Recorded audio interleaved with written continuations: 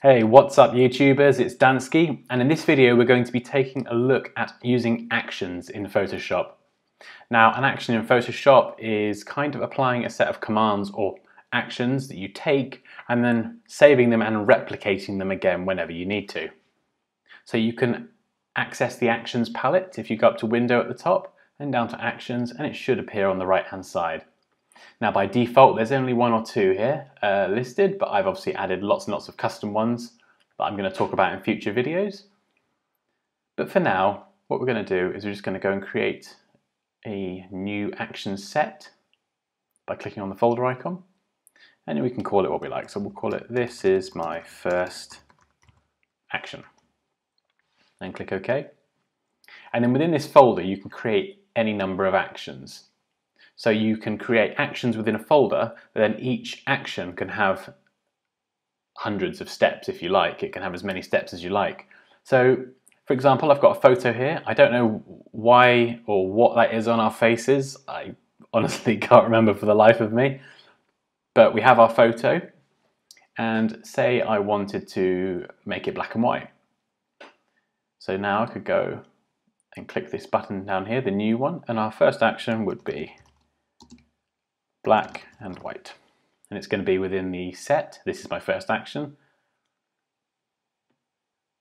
You can specify a function key and you can give it a color if you like, but that's fine. So once I click record, it will then start recording the actions I take in Photoshop. Not in real time, so if I had a pause while I was talking to you for 10 seconds, it wouldn't record that pause, it would just record the actions that I take in the order that I take them. So then when I click play in future, it will just systematically work through each step to complete the whole action. So if I click record now, you'll see that it's recording in the bottom right corner here, and I can stop it with that stop button just next door. So now it's recording. So I'm going to go up to Image, Adjustments, and down to Hue and Saturation, and I'm going to make it black and white, so take the saturation all the way down. Now that's all I want to do for this image, so I can click stop, and there we go, that's saved. So you can see under the folder, this is my first action. We've got the action set. No, this is the action set here. We've then got the action itself, and then underneath we would have all the different steps involved within the action. So I just changed the hue and saturation to make it black and white, but you might have, say, 100, 200, 50 different actions there that are all part of that black and white action. So we can go and add another one. So if I make this photo 100%, just go up to View and 100% here. No, that's not quite right. There we go.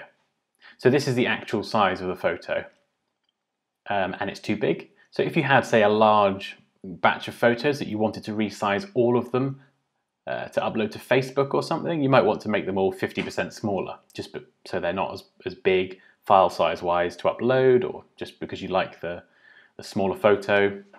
So what you can do is we can create another action. So just click that new button, and we're going to call this resize, and we're going to make all the photos for this example 50% smaller.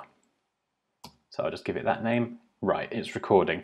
So now I can go up to image size, make sure the height and the width are locked here, so they're scaled proportionally. So if I take the percent of the width down from 100 to 50, you'll see that the height proportionally adjusts to that as well. So I can click OK. Okay, great. You can see it's added it in the palette here, and then I can stop. So now it's saved this action. So what I can do now is go all the way back to the beginning. It still remembers that we've created this action set here, and you could load up any number of photos now, and you can go in and you could just click on black and white, hit play, and it will perform the actions within this. Then you can go to resize, click play, and it will resize. So having these as two separate actions is just a good way to perform one part and then the other. You could have that all in one action if you like. So you could just call it everything, and then have the black and white, the resize, adding other adjustment layers, changing color, any manner of things that you want, and it will then apply it to that photo or image instantly. So that was a quick introduction to actions in Adobe Photoshop. I hope it was helpful. If it was, please like, comment, share and subscribe for more, and I'll see you next time. Take care.